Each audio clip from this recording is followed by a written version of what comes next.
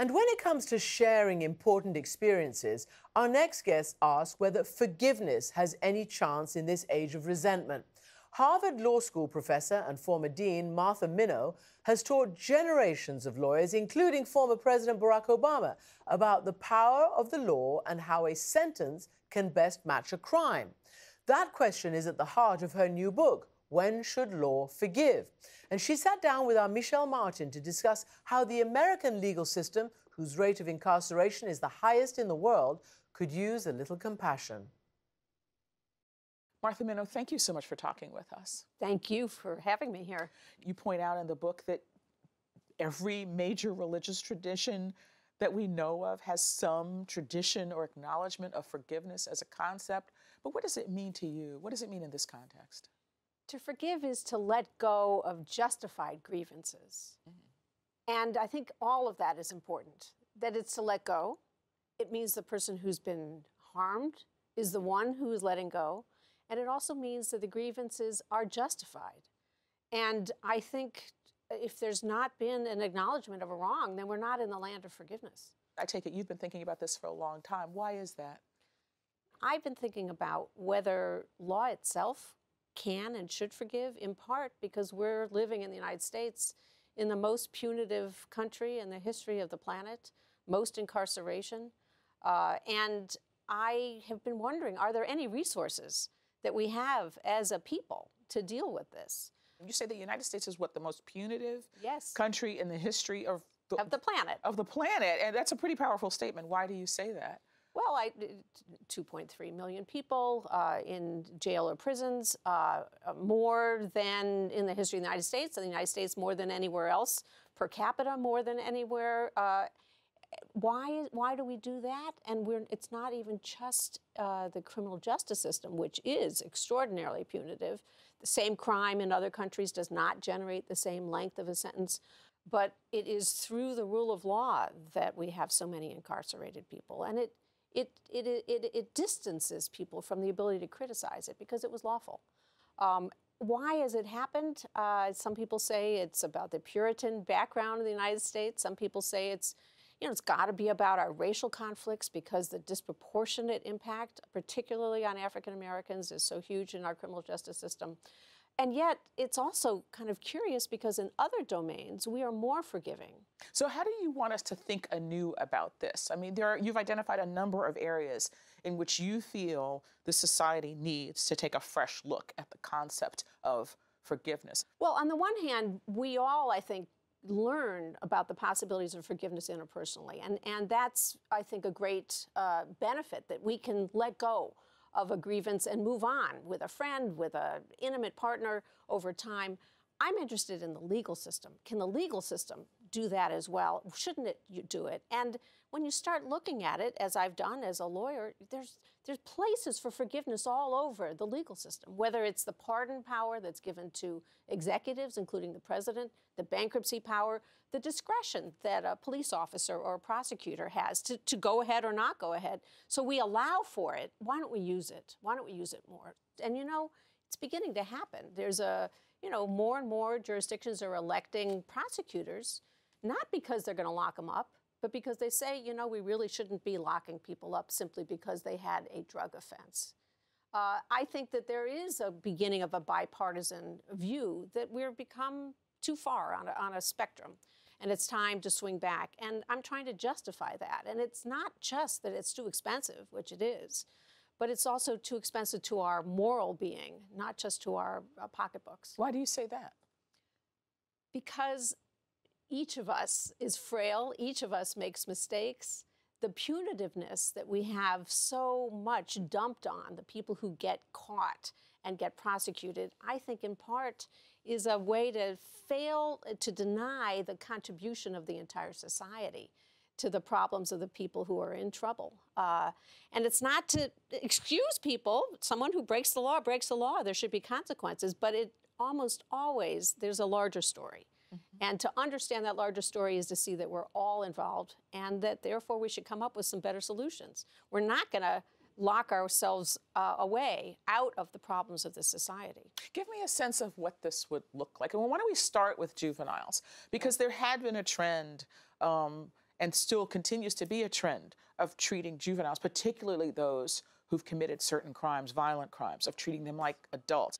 We created a juvenile justice system, started in 1899, with the idea that it shouldn't be like the adult system. We should have rehabilitation. We should have social services. Over time, it became actually very punitive without even the guardrails of due process. And these days, in most parts of the country, based on the seriousness of the offense, not the age of the young person, the individual can be transferred to adult court or treated as an adult for purposes of the punishment, sometimes even sent to an adult prison. So how could it be different?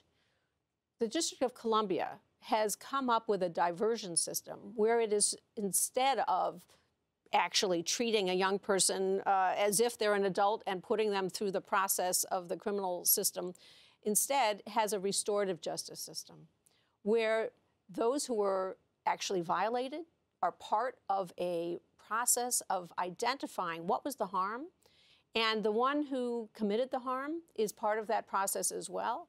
And they come up with a plan, and the plan may include community service, reparations, other kinds of activities. And the rest of the community, actually, members of the community can also take part and agree to help. What about adults? I think that once we start to see the promise of this strategy, it could be used in some cases with adults as well, maybe even in many more cases than we currently imagine. Again, to identify why did this person engage in this conduct, whether it was theft or it was assault. Is there some way that that person can make repairs, but also work on themselves, get some help, get drug treatment? Vast majority of people who are incarcerated in this country actually have a drug problem or an alcohol problem. It's not to excuse them, but it is to say, you know, we're not going to get our any way out of this until actually we deal with those problems. How do you persuade people to adopt that point of view, even to entertain this idea, given that you've pointed out and you've reported in your book just how resistant this culture is to these concepts? The method of persuasion that I use is what I actually teach my students, which is we persuade through comparisons, and we persuade by finding what people value and showing how their values actually support the purpose that I'm advocating for. So to see the fresh start that's allowed for people in financial situations where they breached a promise, how come we don't have a fresh start after people have served their time in a criminal sentence, and they still don't have a fresh start because we have the collateral consequences of crime, where people are barred from getting a loan, getting a job, getting housing, having a professional license, even keeping their children, being able to vote. What about a fresh start after that? I think comparisons can help people see, oh, well, why do we do that? There's something off here. And to see that around the world, we have lessons that we can share and we have lessons that we can learn. So the use of amnesties after there have been civil wars, maybe there are amnesties that we've had here, for example, after the Vietnam War and the draft resistors were able to be forgiven and brought home. Maybe it's time for amnesty in our immigration system. I think that we can learn by comparison, and we can see through history, and we can also see, oh, I value peace. I value a constructive future. We share those goals, even if we actually initially think we're on opposite sides. What about financial crimes? I mean, it is a continuing source of irritation and more for some people. Yes. That after, say, the mortgage industry fraud, the equity stripping schemes that were perpetuated during the last recession, you know, nobody went to jail. Or maybe very few people went to jail, especially compared to the number of people who lost their homes. For some people, that's a deep source of grievance. But other people say, well, what would that accomplish? So what is your take on that? You know, I've had the privilege of serving as the vice chair of the Legal Services Corporation, which is the federally funded program for legal services for lawyers for poor people. So I've traveled around the country. I see to this day, here we are, 2019, communities that are still struggling to come out of that financial disaster. So where there's just blighted blocks after block and people who had to abandon their homes. And I feel that, that fury and outrage as well about the bankers who not only didn't face sanctions, but who actually reaped all kinds of financial benefits and are still enjoying those benefits. I'll tell you, honestly, at the time, I thought, and I wrote the White House, I think there should be a Truth and Reconciliation Commission. I think we should take a page from South Africa. I think that we should actually document in the most detail imaginable what happened, why, how did we get to this point. I think that the people who actually induced people to take mortgages that they knew could never be repaid should actually explain what was the incentive structure, why were they thinking that short-term benefit was so good, destroying finance and the livelihoods of ordinary people. I think we should have done that. We didn't do that. As a result, we never acknowledged everything that happened. And I think that's a serious, serious shortcoming. Okay, but that's where the law comes in, because a lot of the people who benefited from these schemes, mechanisms, whatever they want to call it, are living quite well right now. They still have their second and third homes, whereas other people are completely broken. Their retirements are destroyed. Their sense of dignity has been destroyed. And that's where some people would say, you know what, I want these people to go to jail. I want them to suffer. Sure, and you say to that, what? Well, you know, similar arguments were made about the transition from apartheid to democracy. Why don't we prosecute everyone? Well, some of it is just practicality, the cost of that. It wasn't a capacity in that country at that time to do that. And there's not a capacity, frankly, to turn all of the criminal justice system's resources over to documenting these crimes. But I don't think that's the best reason. The best reason is, what kind of society do we want to build? How can we shift from looking back to looking to the future? How can we build the foundations for prevention and for actually allowing for fresh starts for people who have been so injured?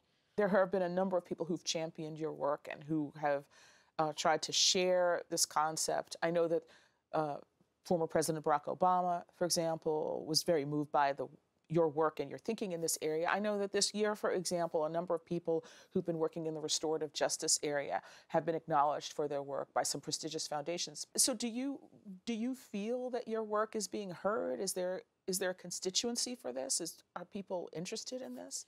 Well, I don't think it's just my work. I do think that the restorative justice movement, and it is a movement, and it's a global movement going on for maybe 30 years, drawing on traditional roots of justice, indigenous peoples all over the world, American Indians, many people in many traditional societies have a conception of justice that is more inclusive and more forward-looking than the adversarial justice that dominates in the West and dominates in the United States.